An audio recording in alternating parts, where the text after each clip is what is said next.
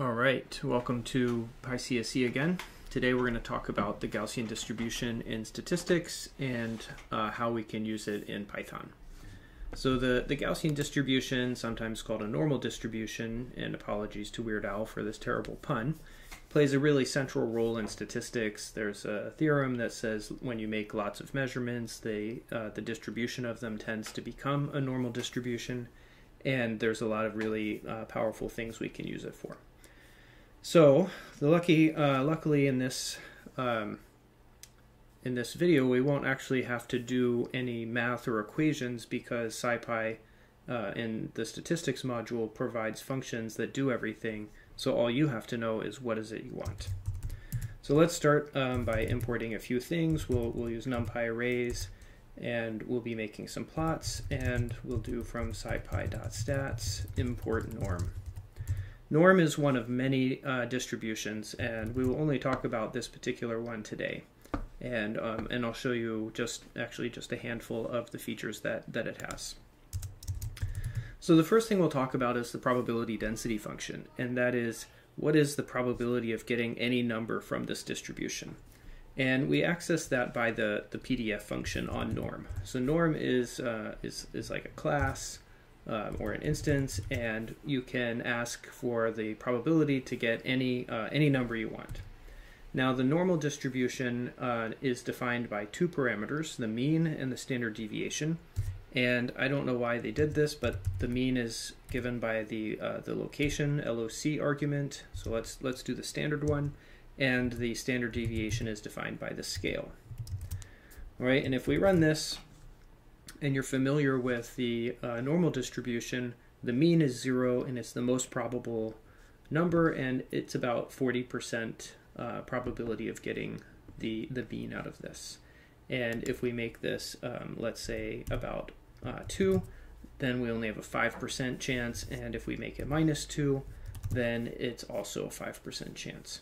So the normal distribution is symmetric about the mean, and it's not that convenient to look at these numbers. So let's go ahead and make an array of numbers. Let's do -3 to 3. That should cover more than 99% of the normal distribution.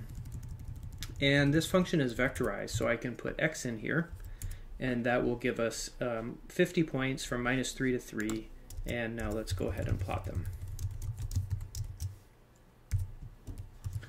All right, and here is the famous kind of bell curve. You can see it goes down to nearly 0. If we did this from -4 to 4, it would probably be even more like 0. And you see it goes to 0, it becomes flat. This is an exponentially decaying Gaussian function, like e to the -x squared, such that the area under this curve is 1, so the probability of getting any, all of the numbers is 1, and it goes up to 0.4. So that's the first feature that I wanted to show you about the norm function in here. So let's see what the documentation says. Norm is a normal continuous variable. It actually has all of these properties over here. We're going to look at PDF, we just did, RVS, CDF, and fit down here, and also PPF. Okay, so the next thing that people often want to do is ask, what's the area under this curve? That is, if you want to know what's the probability of getting a number less than 0, it is the integral from -infinity up to 0. And you can do that with the quad function, or if you knew what the formula was, you could integrate it. But in fact, we have a CDF function that I'll show you in a little bit. Before we get to that, let's talk about how can we sample this distribution. So we might want to make a sample, and you can do that. Let's just do norm.rvs, and we have to say how many samples we want. That is, what's the shape. And we have to say what distribution we want it from. So normally we'll stick with the standard one, the mean 0, standard deviation of 1, and then we'll say, let's say the size is equal to 10. And what this will do is generate 10 random numbers that are drawn from the normal distribution. Now, how do we know that? Well, we have to look at a histogram, and when we do that, we want to make the density to be true so that we see it to be normalized. And it's not that obvious here that this is normal, so let's start adding some more. Let's go to 100, maybe 1,000. Let's make the number of bins be a little bit bigger. Let's say 20. So that's starting to look pretty good. How about 10,000? That's starting to look like the normal distribution we saw. You see the peak probability is around 0.4. It goes to 0 around here and here. So let's just copy this and define it into a variable. And now let's do the NumPy. This is just a NumPy array. And we can calculate the standard deviation and the mean from these, and you see it is about 0 and about 1 as we noted. So in the limit of many, many samples, you get exactly these properties. Now, I did this manually with mean and standard deviation, which are two functions in NumPy. We can actually do it a little bit nicer if you like. We can say norm.fit samples, where samples is defined up here, and it will calculate exactly those same numbers for you and return them. So if you have data that you want to analyze and you know you want to fit a normal distribution to it, this is the way to do it. It's equivalent to taking the mean and the standard deviation and assuming that, that they're normal. Okay, so back to that question about what fraction of points is less than 0. It is symmetric, so by kind of intuition, it should be about 50%. You can figure it out by looking at the area under this curve, and the area under the whole curve should be 1. So this is called the cumulative density function. So let's take a look at a couple of examples of this. So norm.cdf, if I put np.infinity here, this is going to give me 1, which is the total area under the curve from minus infinity to positive infinity. If we put it at 0, then we can see that it's exactly half because it is symmetric. And we can use this to find the area between two curves. So going back up to here, let's say I want to see the area from -1 to 1. We do that by finding the area up to 1 and then subtracting the area up to -1.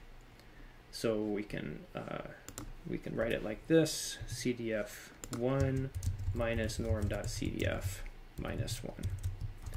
And this is the classic, about 68% of the samples fall within plus or minus 1 standard deviation.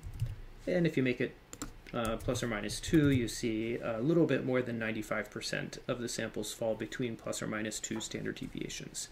And that is the origin of that kind of guideline in there. We'll see in a moment how to find what the actual 95% interval is.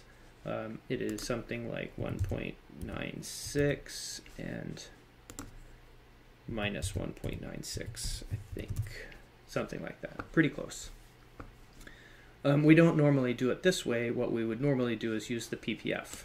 And so if we want to find what those intervals are, we have to ask a slightly more refined question. If we want 95% centered around 0, that means that there are 2.5% on the positive side and negative 2.5% on the negative side.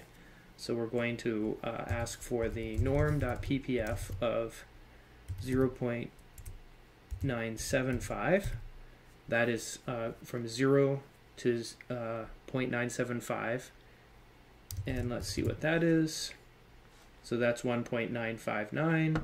And then we would want, on the other side, norm.ppf of 0.025.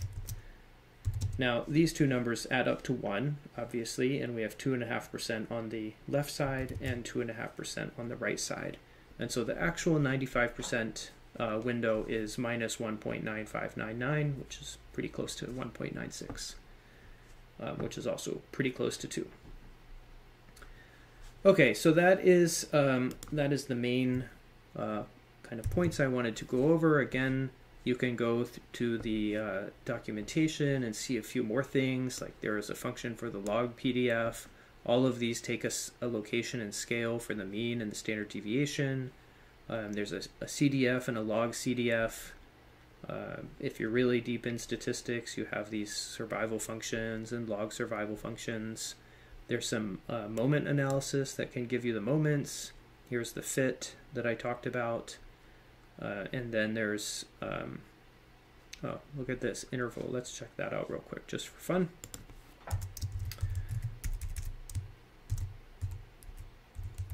JP, so norm dot interval. And we're going to say that alpha is equal to, let's see what 0.05 says.